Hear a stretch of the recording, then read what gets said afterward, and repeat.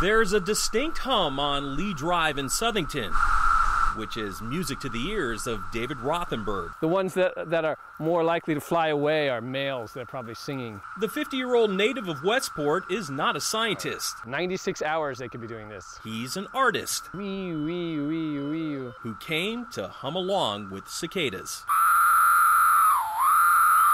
Wee. It has the mixture of noise and tone that they have. Rothenberg jams with new age or belts out notes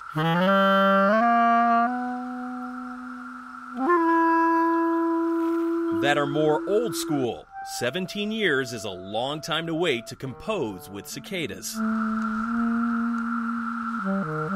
Kind of between E and F. If you think it all sounds the same, with the bug that is, Rothenberg would say you're not listening closely.